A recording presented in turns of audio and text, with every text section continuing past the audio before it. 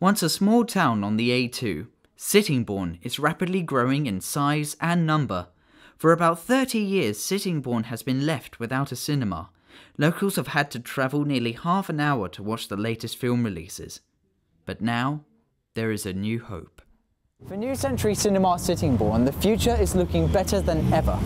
Let's find out how this independent cinema is finally getting the rightful attention it deserves.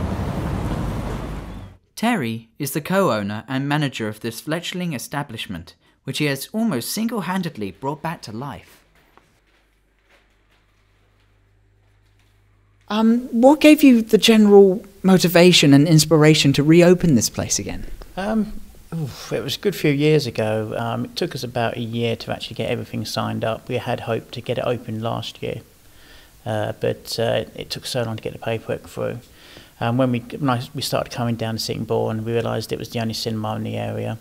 When we sort of talked to the local people, they were basically crying out for something to do. Yeah. And they'd been let down so often in the past by sort of the council and various other enterprises.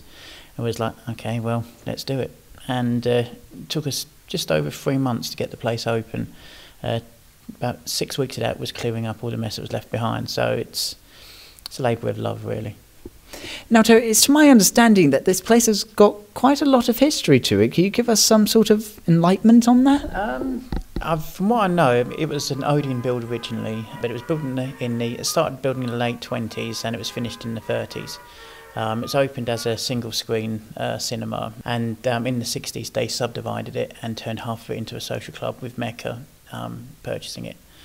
And upstairs was left for a while, then it opened up into one screen, and then they turned the cafeteria into the second screen. When it opened again, it was about 600 seats. Currently, we sit at 359 seats.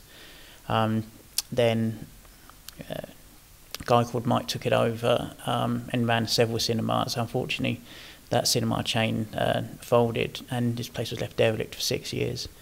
And yeah, that's when we came along. There's a simpler rule that exists. The better the film, the happier I'll walk out. Lawrence Sedgwick, Film House News, New Century Cinema, Sittingbourne.